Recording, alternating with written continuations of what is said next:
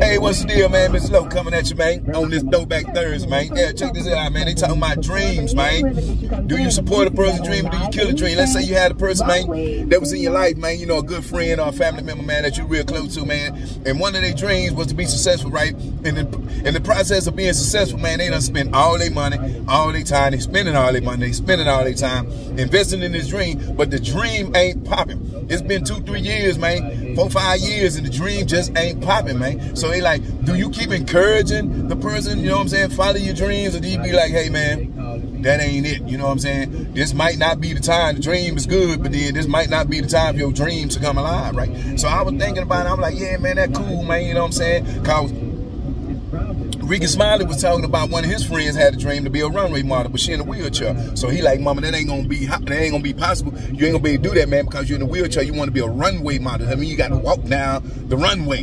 You can't do that. You know what I'm saying? So they were going back and forth on that. I understand what he was saying. I understand what other people saying. You can change the perspective. Don't know. You know what I'm saying? She might just be that pretty in the face, that beautiful in the face, to where they be like, you know what? Let's go and get that shop, because it is some people in wheelchairs that buy clothes, people in wheelchairs that do shop. You know what I'm saying? So as I was listening to it, I was like, damn, boy, if a lot of things that we gave up on because somebody tried to tell us that that wasn't it, where would you be? You know what I'm saying? My wife did 16 years with me from 99 to 2015. Where would we be if we didn't keep the faith and keep it alive, keep on fighting for it? That was her first child that we got, my son. She had him when she was 40. If she would have gave up on that when all the doctors were saying, where would we be? You know what I'm saying? Her student loans.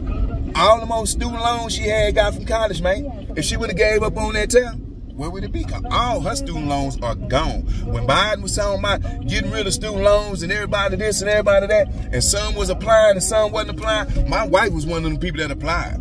So her belief and her dream was still there, and whoop, all the student loans are gone. Now, I understand what they saying, man, but hey, man, you know, I don't know if I support them. I may support you, you know what I'm saying? I can't invest in it like you invest in it, because that's your dream. And your dream only come alive when you make it come alive, or someone supporting you that believe in you like that to help you make that come alive.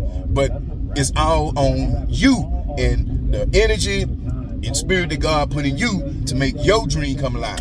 Your dream ain't everybody's dream, you dig? So, hey, but the thing about it is, do you encourage the person to stay focused and, you know, support them? Or do you be like, nah, that ain't it, man. You got to let that one else go. Go to plan B. Let's see what plan B talking about. But it is what it is, because it's Throwback Thursday. It's raining. It's looking good. Wish I didn't have to go to work. Wish I could stay home, sip, smoke, and drink, and look up out the motherfucking me patio, man, and just chill, you hear me?